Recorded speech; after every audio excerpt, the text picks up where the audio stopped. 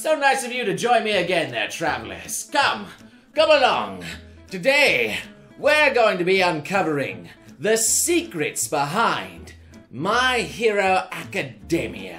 They range anywhere from the tiniest of details on the show to what makes the show such a Detroit smash hit. Ha ha! Already on the fun games, yes. Now keep in mind, I will only cover what has been shown in the anime and not in the manga, so there won't be too many spoilers. So for now, let's go! Let's start with something shocking, shall we? You all know everyone's favorite little frog waifu, yes? Well, what if I said that she's been hiding a terrible and dark secret this entire time? And it is the fact that she is not a waifu, but a husbando! That's right! It's a trap! That's right! Every well-known anime must have at least one to boost itself in sales. It's a scientific fact. Added to this, according to the author, she was originally intended to be a boy, but by some stroke of genius, or the fact that the show was already a massive sausage fest, they put boobs on the little froggo. And some other interesting little tidbits. In the first and second Japanese popularity poll, she produced a result of the 6th and 9th place. However, in the US, she placed 2nd and 5th. It looks like us Americans have some good taste. Or just really like frogs. Next, we'll have to look at our hero Izuku, otherwise known as Deku. He is a strange anomaly, and I find it curious that everyone seems to like the boy. Oftentimes, shonen protagonists are just carbon copies of the same basic traits found in every other one. Kind, average, plain, not particularly good at anything. The basic self-insert protagonist. But I found something that makes Deku stand out from the rest of the others. I managed to take a sample of his DNA and found out that he had been spliced with an adorable little puppy dog. Upon further study, his traits and actions all follow suit with this certain discovery. It is his undying loyalty for any form of love and affection. Specifically with this character he calls Kachan. No matter how much abuse this man puts him through, Deku seems happy to leap into him at a moment's notice and smother him with love. Perhaps this is Deku's true quirk as well. The ability to be a darn good boy. And speaking of this notorious Kachan, I have been tracking his whereabouts as well. Why is it that people like this little boy so much that he was voted #1 in not only the 2nd, but also the 3rd popularity poll? Is it the spiky Naruto protagonist here? Believe it! The fact that he screams constantly like Asta from Black Clover? Or is it that he has as much firepower as Natsu from Fairy Tail? It could potentially be any number or combination of those. But I believe that I have found out the true reason why he is so popular. It is something that is so rarely found in anime nowadays. A male tsundere. That's right. Behind the mask of all the death threats of murder, death, kill boy, there lies a little sweetheart that really wants Deku to notice him. Now we all know how popular in anime tsunderes are. Why, in fact, there can't be a single one of them here nowadays without at least one, possibly two in them. However, this applies mostly to the females. If you think about it, the true answer has been there right in front of our face this entire time. It's been in his name. Baka Baka Bakugo! Well, there's also another little wild card that his popularity stems from his really hot mom. But wait a minute. That's not a spoiler, is it? Next, we must look at this totally unique and in no way similar character compared to anything else, Todoroki. What really makes him unique is his burn scar over his Bishi exterior.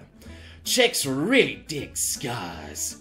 He also comes complete with huge daddy issues of an even more powerful fire wielder. Did I mention how edgy and emo he is?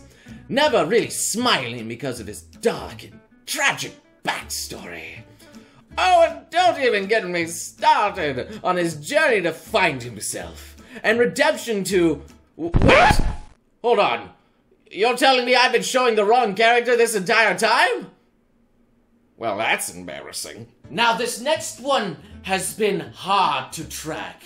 You could even say that she easily escapes the eye. Mainly because she's invisible. That's right. Toru Hagakure, or the Invisible Girl. This one is quite the anomaly. I have been trying and trying to get this data, but she proves to be very elusive. The main mystery here is even though nobody knows what she looks like, people still find her attractive. It's as if it's a new, evolved form of fetish. A girl wearing clothes, but there is no girl. How bizarre!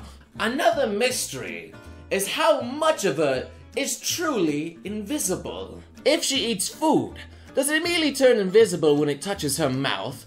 Or can you see it as it's mashed into paste by her teeth and then gulped down into her belly? Or what about her hair and her nails? When she cuts it, does it remain invisible? Is it the same with her excrement? Invisible poop is a very dangerous power indeed. But one thing that I do know for certain is that to fully go invisible, she has to go in the buff. That's right.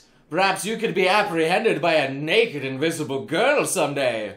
Ooh, how spicy. Let's move on to one very irregular element in all of this.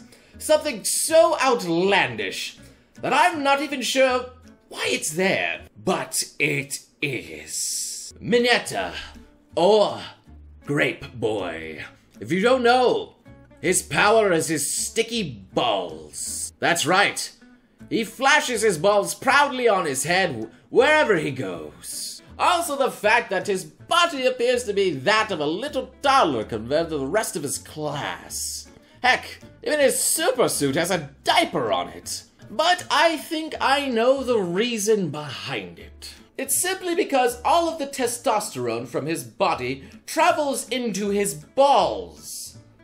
The ones on his head, come on now. It also explains why he's so constantly girl hungry, with it passing through his head all the time. Also, the lack of testosterone to help him advance towards puberty is gone since he throws it away constantly, thus contributing more to his toddler-like appearance. He is certainly a strange anomaly in this universe. But hey, there's also Weasel Man and Birdface, so I guess anything goes here. Finally, one last mystery I need to discuss here is All Might. Not the character, mind you, but the fact that if you ingest some of his hair, you then can gain his superpower. However, is Deku really the first one to ingest this and become an All Might? Or were there ones that were before him? And no, I'm not talking about the other All Mights, I'm talking about this one right now. Has really nobody in all of his fights not consumed a little bit of it? Or perhaps something else? Now, let's just exclude all the nasty stuff like saliva, blood, and sweat, and any sort of excrement out there. Let's not go there. But let's focus on what hair is made of. That's right. Protein. And you want to know something else that has a whole lot of protein?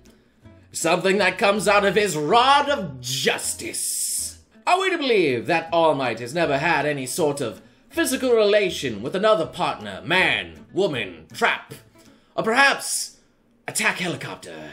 Would they not have gotten a load of justice from him during this process? Or has been All Might been too devoted to Lady Liberty that also happens to rhyme with virginity? Who can say? But maybe the source of his power really stems from him becoming a 30-year-old virgin, and thus becoming a wizard. Now certainly there are plenty more mysteries that remained. Like said Toga, this smug, yondery evil woman that just wants to suck you, and not in the good way.